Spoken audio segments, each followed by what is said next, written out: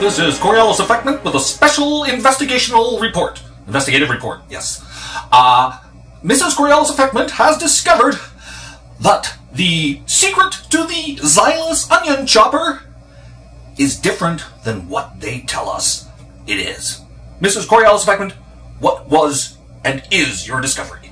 My discovery is on the box they show a half onion just sitting there, and I found that you have to slice that half onion into a couple more slices. What you were going to say? No, that's fine. Very interesting, Mrs. CoriolisAffectment. This is serious business. Special investigative reports, you know. Yes, yes. We're righting a wrong here. Righting a wrong and internet marketing wrong. That's right. That's right. Yes. So would you? I will take the box. If you would care to demonstrate to the. Why are you doing that? If you would demonstrate to the internet public how this is done and how you properly do this. This is the Zyliss Onion Chopper, ladies and gentlemen. Yes. What?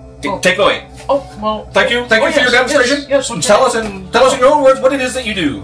Yeah, well, strange, but I noticed on the box you've got this picture here. Well, and just hold it up to the camera, maybe a little closer. Okay. A little closer. If you see on the back here, it shows the two different cutting panels, but it also shows here a half onion shoved in there. You can't use it like that. And here's a better view of it here on the front. But this is what they show. Nowhere does it show, slicing it. I'll take the box from you, madam. Thank you. You're welcome. Okay, well, we have our half onion here. I mean our whole onion, I should say. So we'll cut that in half. There we go. And we'll put that away for the moment. Aside, that is. Okay, here we have our device. And we have two different panels. This is the fine one. That's the one I want to use today. This is a much coarser one. And, okay, we'll put this back in here. Is it difficult to use and place into the unit? No, not at all. So it's very easy to use? It's very easy. I don't know why they couldn't demonstrate on the box how to use it better. Well, first, wait a minute, why was I putting this aside? Okay, we'll take our half onion here, and what we're going to do is we're not going to put it on there like this, like it showed. I think they showed it like this. But actually, you want to go again across the grain. And first of all, we want to slim this down. If you try and do this, you wind up with, well, I don't want to do that because you don't get cubes and it all gets meshed up in here. So, start with, we'll cut it this way. So from the end, there's one. So put it in 3 slices. That seems to work optimally as far as I can tell. Seems to work nicely like that. Okay, put this aside. Okay, so we'll take our first slice here and we'll put it this way so that the top and bottom are running this direction instead of the way they show it on the box. Now we just give it a good hard press and you get that nice sound, that nice chop sound. Look at that. Wow! That's what you get in there. Utterly amazing! Okay, we'll continue and do the other parts here. Okay, we've got some loose bits, so just add those on there. And again, you want it north to south that way.